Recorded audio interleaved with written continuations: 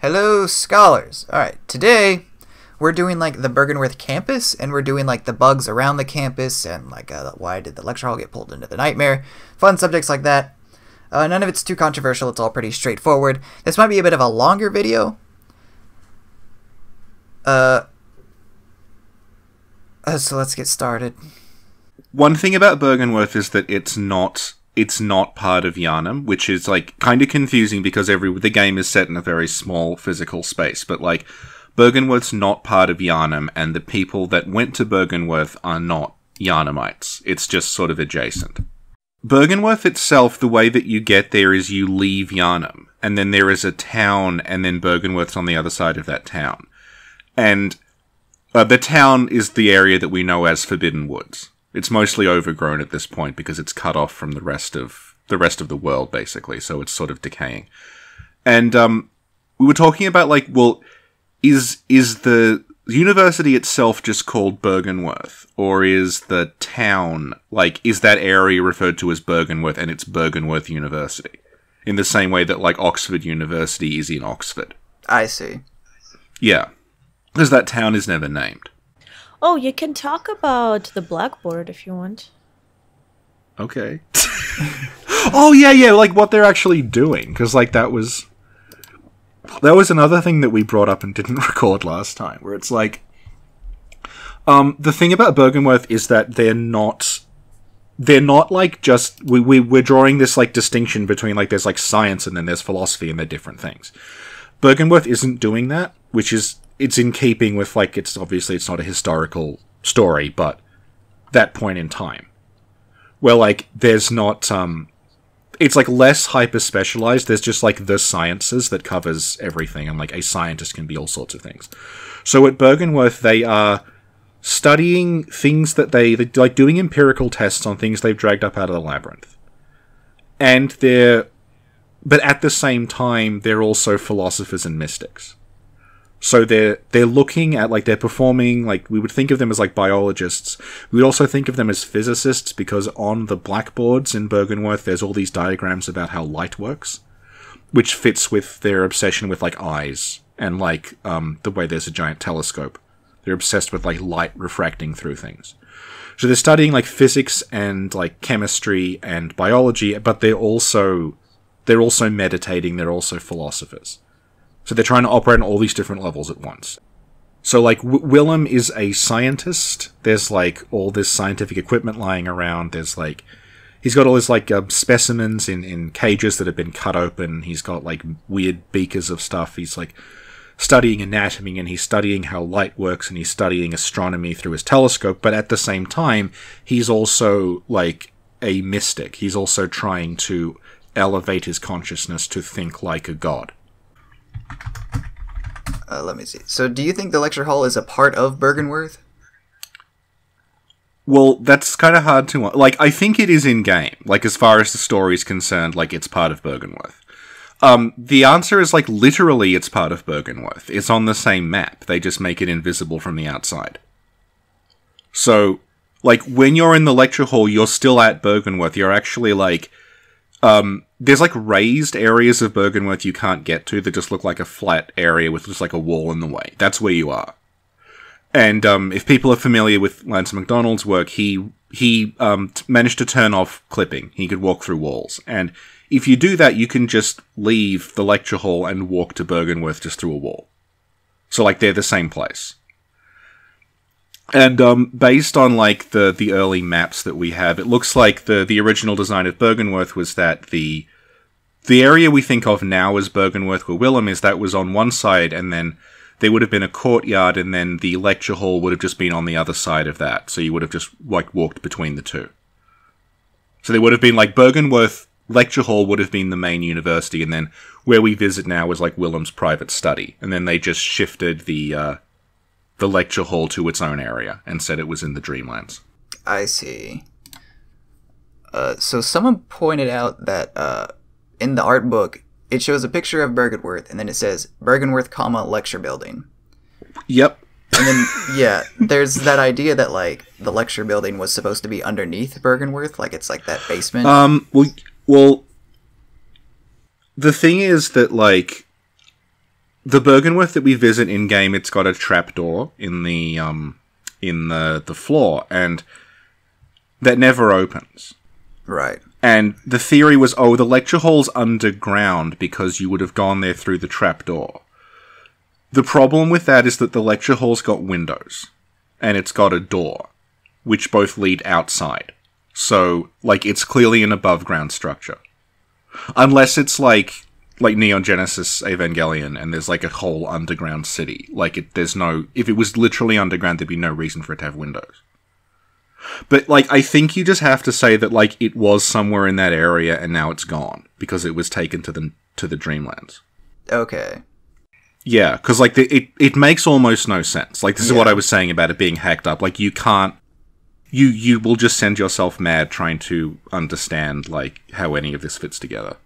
Because it doesn't. Like, literally, it doesn't fit together. Okay, so you don't know how the lecture building got warped into the nightmare? Well, okay. There's the way you get there is through the Amygdala. Mm-hmm.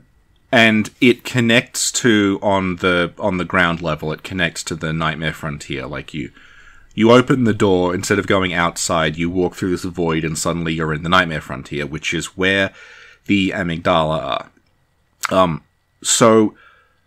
And in the lecture hall, this is confusing because you go through it twice. The second time you go through it, there is a note that says, like, hunt the Great Ones.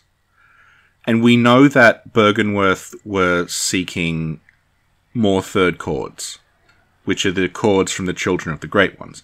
So I think the idea is that they were trying to get into the Dreamlands to find more Great Ones to hunt, to get more third chords. And something went wrong and the whole hall got pulled in there. I see. Do you have any thoughts about that, Sinclair? About what? Richie said a lot of things in the past 20 minutes. Just the lecture building. It's in the nightmare. Any ideas? I don't know. Portal guns? I have no idea. Yeah. No, I really don't know. The other thing to point out would be that if you're going by the Japanese script, which we've started doing, the Japanese script does outright say that is the Byrgenwerth Lecture Hall. It says it on one of the key to there's a lecture theatre key, and it just outright says this is the key to the Byrgenwerth Lecture Theatre. So it is supposed to be Byrgenwerth.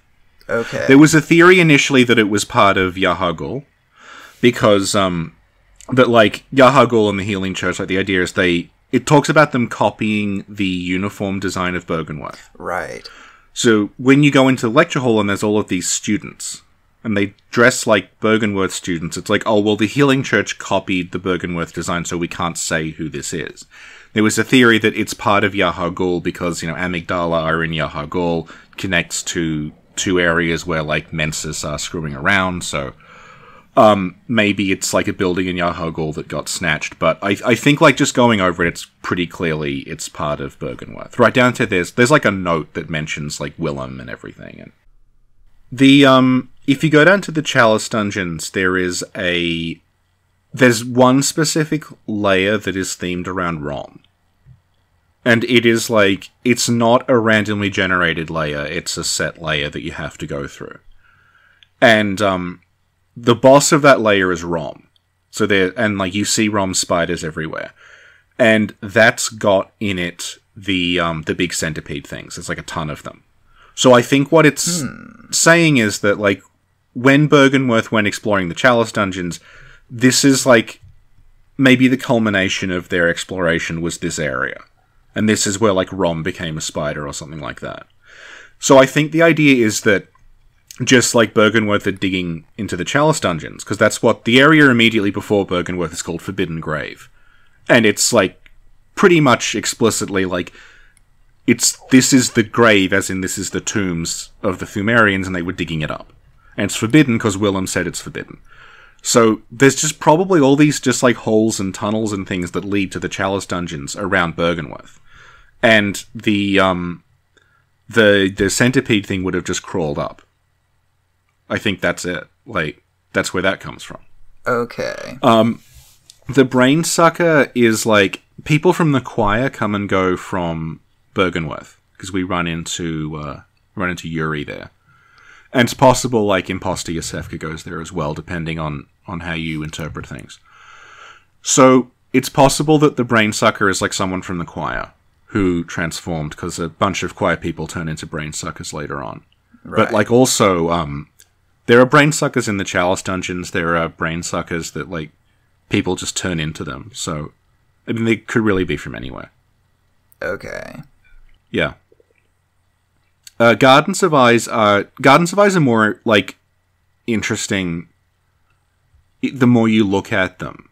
The way that they dress is it looks a lot like what Willem is wearing, but it's less ostentatious. Like it's the same kind of robe design, but like basically just has less stuff on it. They're dressed like him. I used to think they were dressed like the choir, but they're not. So I thought, they're just people from the choir that went here and transformed. But they look like kind of like Willem. So this is where it gets kind of like we're going into like leftover weird stuff that's not explicitly stated. But when you go to the research hall in the Nightmare, there is a statue of a guy who is dressed kind of like Willem, but not. It's like, again, it's a less ostentatious version of Willem's garb, because Willem was obviously the head. And I'm pretty sure that that statue is supposed to be Lawrence, because I don't know who else it would be. And it is of a specific guy, it's not symbolic. What I'm thinking, and I'm pretty sure this is like, I think this is right, the idea is that, like, there was Willem, who was the head of Byrgenwerth, so he had, like, the fancy version of that, like, he had these, like, extremely extravagant robes. And then there are the students of Byrgenwerth who dress like students. But in between the two, there would have been, like, the senior scholars of Byrgenwerth, who were not the head of Byrgenwerth, but were, like, teaching the students. So they would have dressed something like Willem does, but less extravagantly because they're less important. They're not of that rank. I see. And that statue in the Nightmare seems to be like, if you say, okay, that's Lawrence, then like, well, he's wearing something that looks kind of like what Willem wore. That's probably what he wore when he left Byrgenwerth. He would have kept his, like, Byrgenwerth robes. So we say, okay, Lawrence is like a senior scholar there. He's like a scholar who would teach students. He's like the students are the undergraduates and Lawrence is like a postdoc or something. He's like teaching the other students. But Willem is still his master. So I think the idea with, this is a very long-winded explanation, but I think the idea is the Garden of Eyes. The reason they dress kind of like Willem is that they're the people who were like on whatever level Lawrence was on. They're like the senior staff at Byrgenwerth who aren't Willem. I see. And they transformed into those things because, like, I guess they were enlightened significantly because Willem was around. Okay. Because they were like, yeah, they were getting into the Eldritch Truth as well, and that's why they turn into these things. And like the regular students just turned into slime.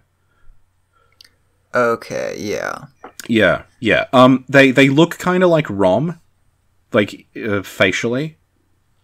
And they're carrying a rock that the rock is kind of patterned with like the rock also looks like Rom's head. So I get the idea that like Rom was a scholar who turned into this spider thing because she was tapping into the Eldritch Truth and she was like screwing around and meditating.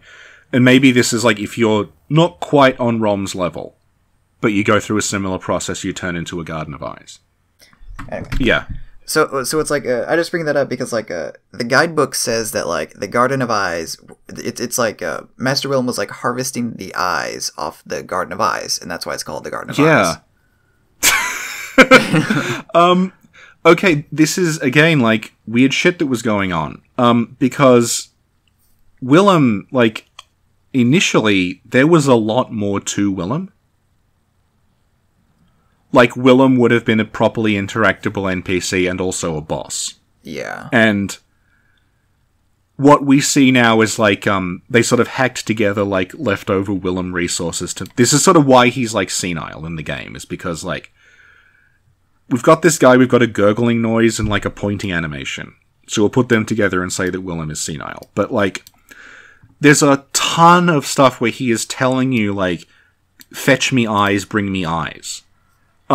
It looks like what you would have gone through with Willem is very similar to what you go through in the research hall with Adeline, where Adeline says, go and fetch me brain fluid. It looks like it would have been that, where he would say, go and fetch me eyes, and you would have to go and possibly kill Gardens of Eyes to get the eyes and bring them to him. That would have been. And like he outright says, like, bring me eyes, I need to put eyes in my brain. So he is like collecting eyes and trying to physically shove them in his head. So do you think that's still going on in the game?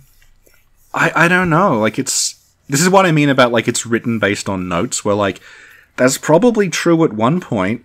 Right now, I don't know, because I don't know what he's doing now. It just looks like he's meditating. Yeah. So let's very quickly go over what Rakuyo says about the Amygdala in Byrgenwerth. He says, there's evidence to suggest a connection between Amygdala, Byrgenwerth, and the Garden of Eyes / Migo Zombie. Byrgenwerth's garden is aligned with statues of mutating humans, some of which resemble Amygdala. The Garden of Eyes, exclusive to Byrgenwerth, has Amygdala traits as well. Like having the same number of limbs, 10, they both have segmented tails, and both have large skulls aligned with numerous eyes. On top of that, they carry black orbs, which depict a 10-legged spider, and which are aligned with numerous eyes. There are important differences as well, like the Garden of Eyes having wings and being kin, which Amygdala is not. The garden also has 5 fingers and toes, whereas Amygdala has 6 fingers on each hand and 6 toes on each foot. That is like a good point to bring up, is that the Garden of Eyes, it is somewhat similar to the Amygdala. You know, we know that, like, Patches the spider worships the Amygdala, you know. Lord Amygdala, you are as a lamb to my god. And then on the little, like, I don't know, meteorite fossil thing that the gardens hold, it has a picture of, or it has some kind of image of, like, a spider on it. And it's like, you know, Patches, like, might have been a student of Byrgenwerth at one point in time or something like that, who knows? So it's like, well, were the students trying to turn into Amygdala or something like that? And then in the Phantasms in Kin post by Last Protagonist, or Presence, you know, he pointed out that, like, the Gardens of Eyes and the research patients, they're very, very similar. And the way the research patients are being created is that somehow there's, like, some kind of water or something like that that's, like, being imbibed into their bodies, or it's called brain fluid. And then that somehow fills up their head with water, and then it starts moving around, and then they even lose their heads, and some weird stuff is going on. And then apparently in, like, an earlier draft of the game, it's like, you could even put on a Garden of Eyes head on your head as like a helmet, in the same way that you can put on a research hall patient's head on top of your head, as if it's like a helmet or a hat or whatever. You know, odd choice. Part of the point of, like, the DLC, I think, is to make some things in the game a bit clearer. And so I think maybe, like, the research hall with the patients in it is supposed to make it a bit clearer about what they were trying to achieve at Byrgenwerth with the Gardens of Eyes. Oh, and, like, another important thing to point out is that the research hall patients, they cause frenzy, just like the Gardens of Eyes. And also, like, another thing that we should point out is that the Winter Lanterns are kind of like the superior form of the research hall patients and the Gardens of Eyes, because they cause, like, the most significant frenzy, and they're just the worst, right? So I don't know. I give up. There are, like, fossilized spiders that kind of look like the rock that the Garden of Eyes is holding. So I'm wondering if, like, the Byrgenwerth scholars were digging underground, and then they dug up these rocks that of these, like, basically just fossilized spiders. And then, like, the little, like, eye parts on the other side are, you know, like the spider's eggs or something like that. And then having that object is what turned the Gardens of Eyes into these like, infected creature things. Because it almost looks like there's, like, 2 distinct creatures that have amalgamated together to form the Gardens of Eyes, right? Like there are the regular limbs of, like, a human, right, with, like, 2 arms, 2 legs. But then it's, like, literally there's, like, another creature inside the host's body that is starting to protrude out of it physically. So again, it's almost like there's, like, a parasite that's inside the body, and it just keeps growing bigger and bigger and bigger until it's literally, like, starting to to just, again, just like kind of like break out of the body. So the limbs are sort of like tearing out of it and stuff like that.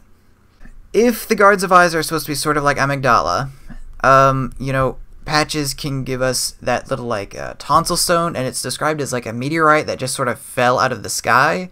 So it's like maybe the little rock that the Guardians of Eyes have, maybe that was like a meteorite that fell out of the sky that they found. I think the strongest link might be between the research patients and the Guardians of Eyes. I think that's maybe what they're most similar to. But then Rakuyo brings up an interesting point about how all around Byrgenwerth are these statues of people who where they look like they're transforming into the Amygdala, right? So it kind of comes across as like the Amygdala are very, very important to Byrgenwerth, and then the Amygdala, they even transport people to the lecture hall. So I don't know, there's so much going on, and it doesn't make much sense to me, and I still don't really know exactly what the significance of the Amygdala are. They're just sort of there, and I think I'm just gonna give up. I don't know.